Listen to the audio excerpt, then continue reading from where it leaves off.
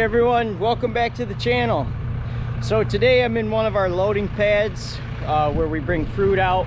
Empties come in here and we stack it up, and this is how we're working on good gravel ground because it's a lot of traffic. We don't want to be working in the mud, and that way we can keep these bins clean and stuff. So I'm filling in for one of our workers. They're out sick today, so I'm kind of in charge of this loading pad.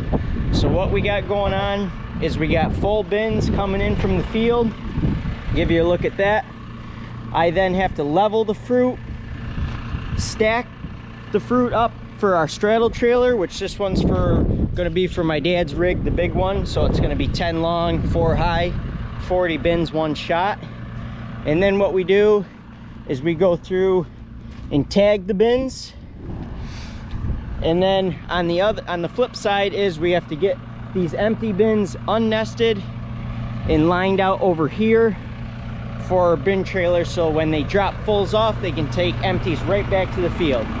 So I'll take you along today and show you what we're doing and how we do that. So the piece of equipment that gets used in these pads are off-road forklift. We have another one of these. This is a Celic S80. What that means is it's an 8,000 pound lift, so it can lift 8,000 pounds all the way up as high as this will go. So this is our heavier lift. This one's 4-wheel drive, so it really works good. We use this one in the winter months, and gets around real good. So pretty basic. Forward and reverse there, steering wheel, and then we here have up and down. This one is our side or our tilt for leveling, and then this one here is our side shift. So this is what we call a 4-tine forklift, because there's basically 4 tines instead of your traditional 2-tine. We can pick up 4 bins or 2 bins at a time wide. This just helps our efficiency, and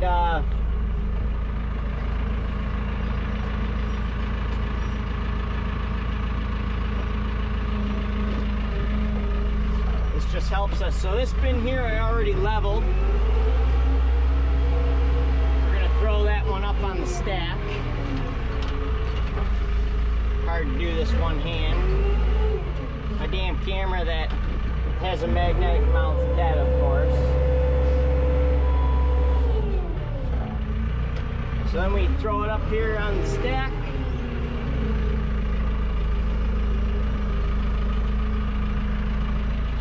Side shift it over and down. So it looks like we're still lacking 1, 2, 3, 4, 5, 6, 7 bins. So our bin trailer carries 5 out from one of the harvesters. There's 3 harvesters. They're filling bins about every 30 minutes, 5 bins. So that means coming in here, we got 5 fulls coming in every 10 minutes. So we'll have this load up in 20 minutes and it'll be ready to go off to the storage. So next is our tags. We print these all in the beginning of the morning. So I'll just set you up here. And basically what our tags mean is this is our lot number here. So we can track back, whether it's in from the field, everywhere we can track with this number where the fruit came from, where it was stored, what day it was picked, all that. So this number is very important. One thing with our tags is every year we switch the color of ink. So last year we were blue, this year we're green. We do that so that way we know if we see a blue tag on the bin this year, we know, okay, we know that's a last year's tag, it's labeled wrong. So we tear that tag off to make sure we all have green tags this year. Next year we'll go to color red, and that cycle just continues. So the next is the variety here. This is a Macintosh, so this is a Linda Mac. The block is 03D. The D stands for, we call it the ditch block. So where they're coming from is just down over there where you see the vans in the background there. So we're a little bit of ways from there, but that's the ditch block. The date, this is the inspector, this is who's overseeing that block, and this is the location. So here you're seeing it's going in controlled atmosphere, room 10, and then it's MCP, which is a treatment we put in the room for when it goes long term. It just helps the ethylene production and from them ripening too much in storage. So let's throw these tags up on the bins so that way when these 2 trailers come out, we have 10 less bins to tag and we can get it right up there. So we just use a hammer stapler on our bins to put these tags on. And I believe I'm out of staples. So we just pull this like this, back. Staples here. Every forklift, every tractor has its own nail bucket. That way if we have a broken box we need to repair, that's part of when I'm taking the bins down. I'm checking broken boards and whatnot, and I kind of just fill in wherever we need during harvest while keeping the crews going. So like I said, today we had a driver out sick, so I'm here filling in for him, and once I get caught up here, we got to get some work done on the combine head, and I need to help another guy help haul fruit because we're picking a lot of bins quick. They're coming out quick to the field. So let's tag now.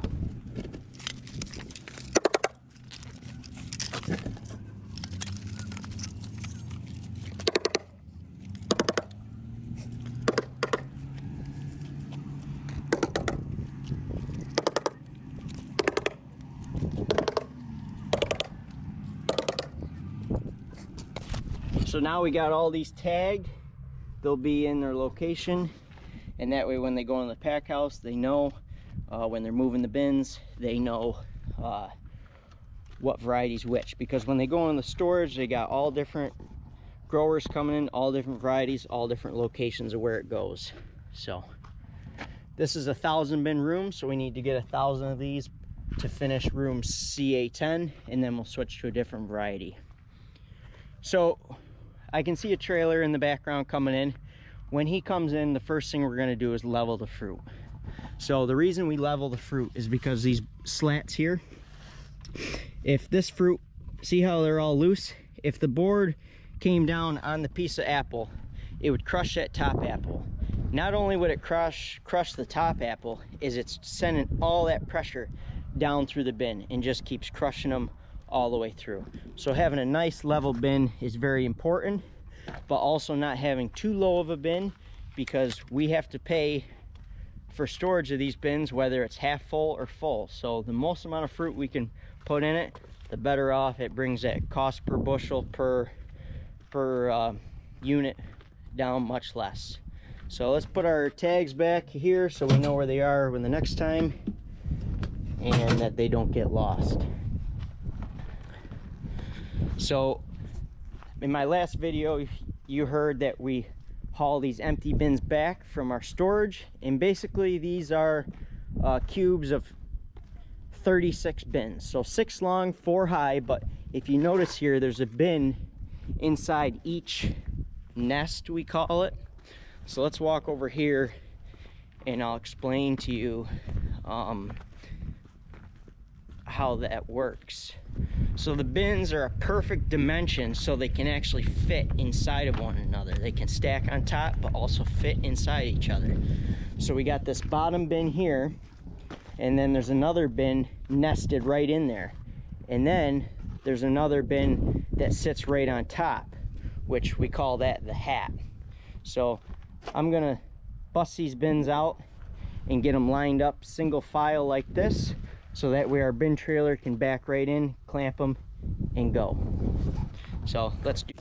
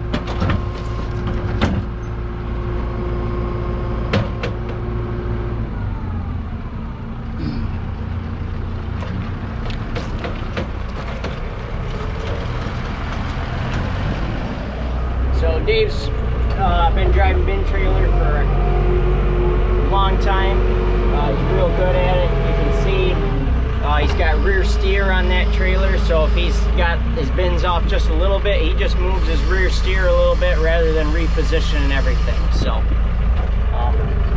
Dave's taught a lot of our other drivers how to drive bin trailer, and there you go.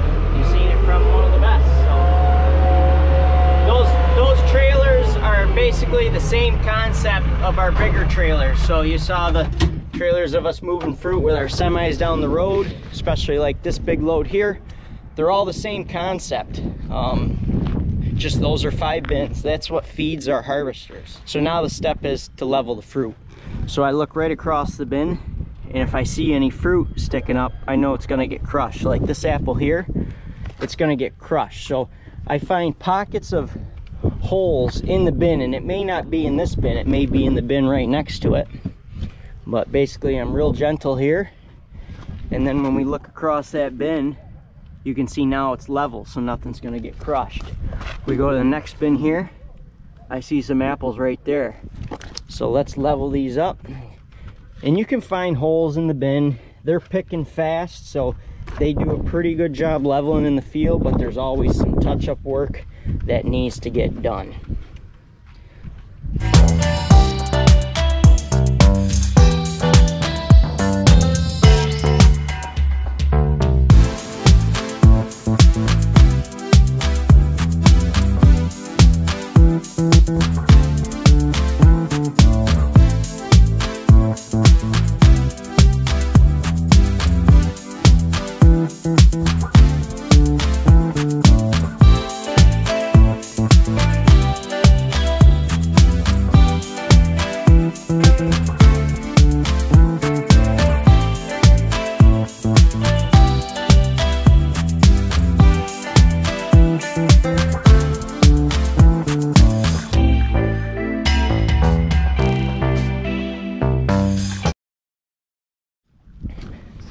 I think that's going to do it for today's video.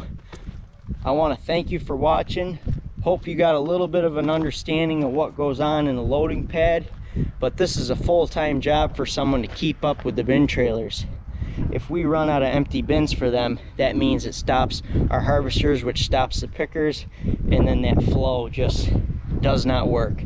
So being able to efficiently run a loading pad is just as important as the people picking in the field.